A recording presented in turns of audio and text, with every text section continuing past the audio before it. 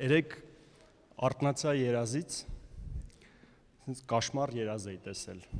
քրտնած, սրտխփոցով, նույնիսկ մի քիչ պատառ ահաբեկված։ Երազումս տեսել էի իբր կանայք ունեն են հավասար բոլոր իրավունքները, ինչ տղամարդիկ։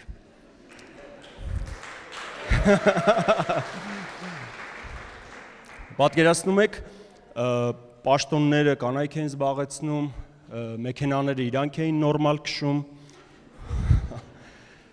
տղամարդիկ ինչ-որ երազումս երեխայի խնամքով էին զբաղվում, սենց կալյասկաներով, բանով ման էին գալի։ Հետո երբ որ շոկս անցավ օրվա ընթացքում, սկսեցի վերհիշել, վերանայել, էդ հենց ավելի լավ է։ Իրականում մենք ավելի կշահենք, երբ որ կանանց և տղամարդկանց իրավունքները հավասար լինեն, որովհետև մենք մեր իրավունքները տղամարդկանցի նկատի ունեմ մեզ ասելով, ավելի ոտնահարված են։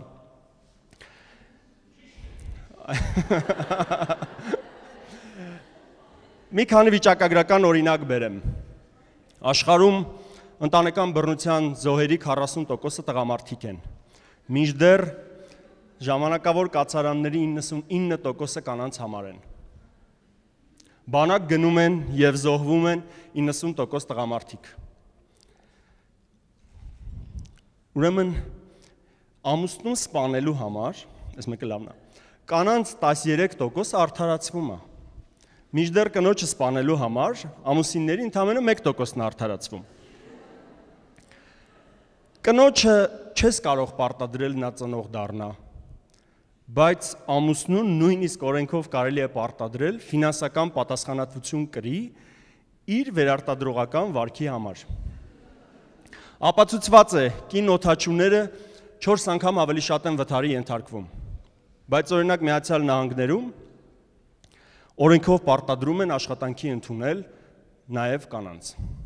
Վերադառնամ այն սպանությունների թեմային, այդ մեկը շատ եմ սիրել։ Ասում է, հերիք չի տղամարդկանց ավելի քիչ են արդարացնում, միևնույն հանցագործության համար տղամարդկանց 63%-ով ավելի երկար ժամկետով են դատապարտում։ Այս ինֆորմացիայից հետո կնոջս աչքերի մեջ չեմ կարում սենց վստահ նայեմ։ Ես պոտենցիալ զոհ եմ այս դեպքում։ Այս ամեն ինչի արդյունքում, բնականաբար, մենք տղամարդիկս ավելի կարճ ենք ապրում, քան կանայք։ 7 տարով ավելի կարճ ենք ապրում։ Կանանց կյանքի միջին տևողությունը 72 տարի է, մերը, չէ, կանանցը 79 է, մերը 72 է։ Ու այս ֆոնին մեր ֆեմինիստուհիները մի պայքար են մղում, մի սենց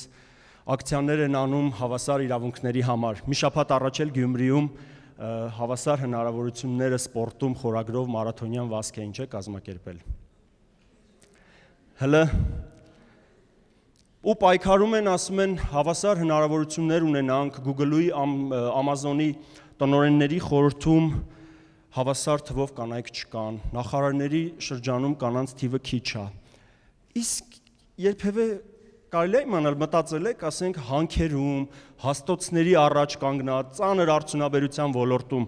ինչի հետ չեք պայքարում կանանց թիվը հավասար լինի։ Միգուցե այդտեղ էլ պայքարեք։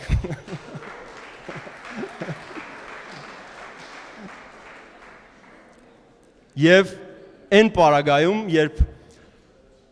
90% Հայաստանի ուսուցիչների 90%-ը կանայք են, ի վերջո ապագա սերունդների դաստիարակության գործը մեծամասամբ ձեր ձեռքում է։ Այնպես դաստիարակեք, որ այնպես կրթեք մեր երեխաներին և դաստիարակեք, որ մեր ապագա սերունդներում ունենանք կին ոստիկանապետ, կին պաշտպանության նախարար, կին նախարարներ ու մի հատ սփյուռքի տղամարդ նախարար, մնացածը թոսաղ կին լինեն։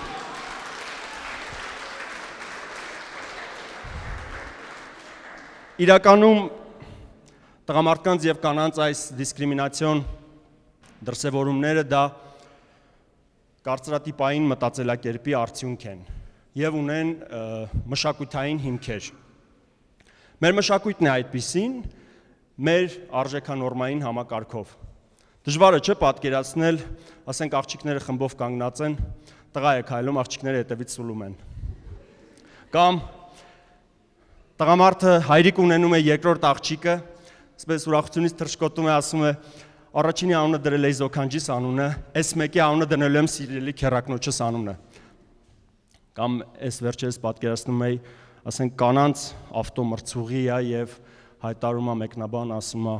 350 կմ արագությամբ սլանում է տիկին Աշխենի բոլիդը։ Մենք sense բաներ չենք պատկերացնում։ Իրականում հասարակությունն է մեզ պարտադրում որոշակի նորմեր եւ վարք, ոչ ստանդարտ, որին մենք շատ արագ հարմարվում ենք եւ կիսում այդ նորմերը։ Ոչ ստանդարտ մտածողության տեր մարդիկ շատ արագ քարկոծվում եւ դուրս են մղվում այն նորմալ, այսպես ասած նորմալ շփման շրջանակներից։ Բայց մենք գիտենք, որ ոչ ստանդարտ, ստեղծագործ, նորարար մարդիկ են իրականում փոփոխություն բերում համայնքներ, փոփոխություն բերում հասարակություն եւ աշխարհ։ Անկախ նրանից աղջիկ եք թե տղա, մի վախեցեք լինել ոչ ստանդարտ մտածողության տեր, ստեղծարար մտքի տեր, վառ, պայծառ անհատականություններ։ Եթե աղջիկ եք ֆուտբոլ եք սիրում,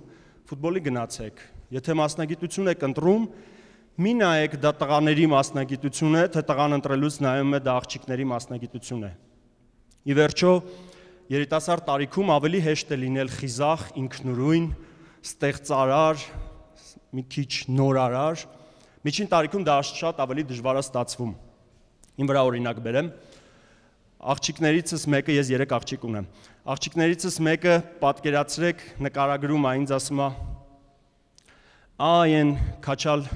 սևը պապասա, սև ինձ շատ ջախ ասում են սև, ասում է որ մեկը, այն մեկը ասում է չէ, դա սևամորթ է, պապաս այն պոչիկովն է, ասում է իմ բախտից ասենք կողքում լինի մի հատ էլ պոչիկով տղամարդ, խեղճ աղջիկներս դե ասեն չէ, այն քաչալ սև պոչիկով զարդերովը պապասա, որը որ մեր համար, մեր հասարակության համար մի քիչ ստանդարտից դուրս է։ Իրականում խոսքը գնում է կյանքով մեկ միջակ չլինելու մասին, ոչ ստանդարտ, ստեղծարար, նորարար մտքեր ունենալու եւ դրանք իրականացնելու մասին, աշխարհով հետաքրքրվելու մասին եւ այդ դեպքում դառնալ աշխարհի եւ ձեր շրջապատի համար հետաքրքիր։ Շնորհակալություն։